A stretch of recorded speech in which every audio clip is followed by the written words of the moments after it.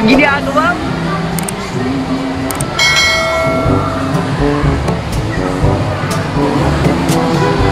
Anong masasabi mo?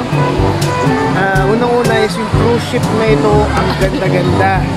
Tapos? Yung waves niya, hindi mo mararamdaman kasi laki at ang expensive talaga. Saka yung kwarto natin, Supreme Deluxe Twin. Talagang makakatalo yung 50,000 per head. Kwarto natin may mga ganito. Hindi, ito yung cafeteria. Pero yung kwarto natin, 50,000 per head. Supreme Deluxe. Wala akong masabi yung service dito. Ang ganda-ganda.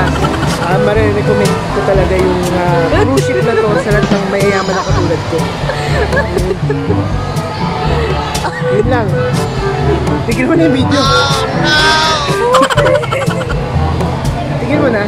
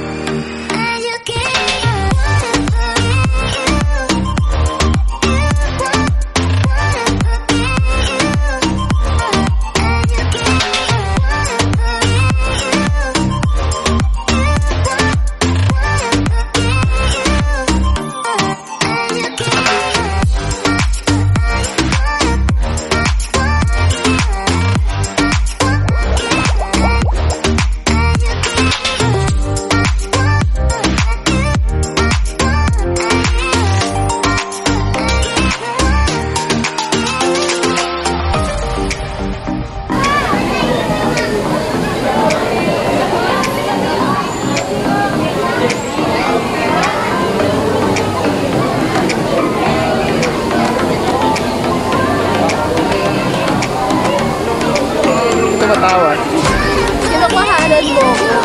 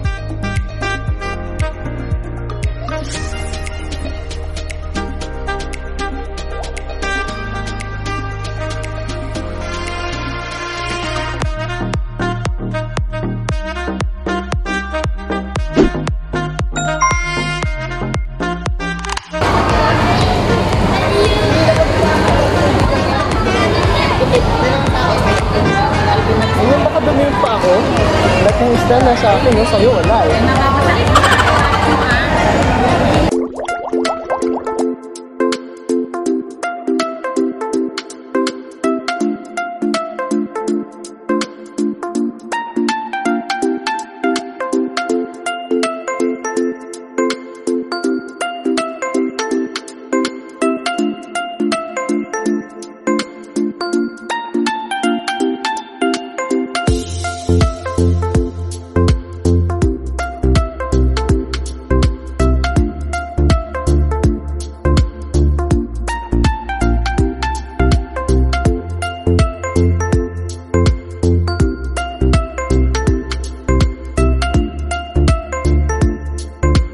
malaking bird.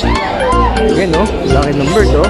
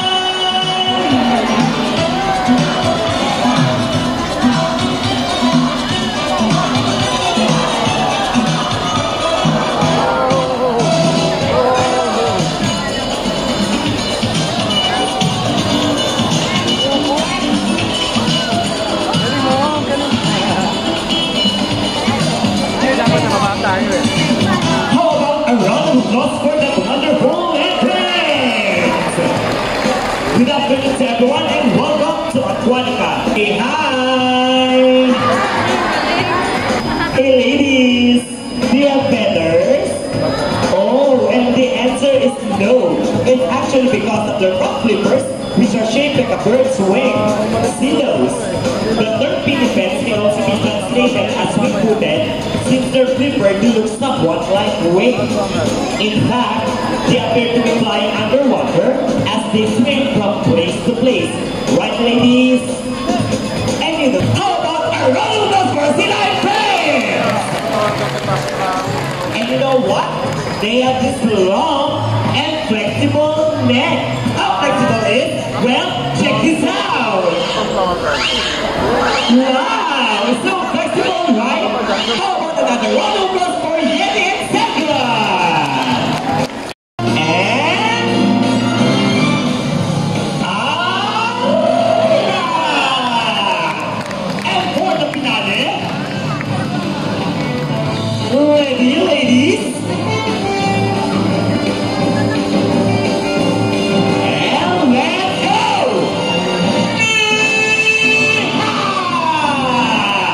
How about a round of applause for Yeti and Sandra? What a great dance number! And another one for our trainers.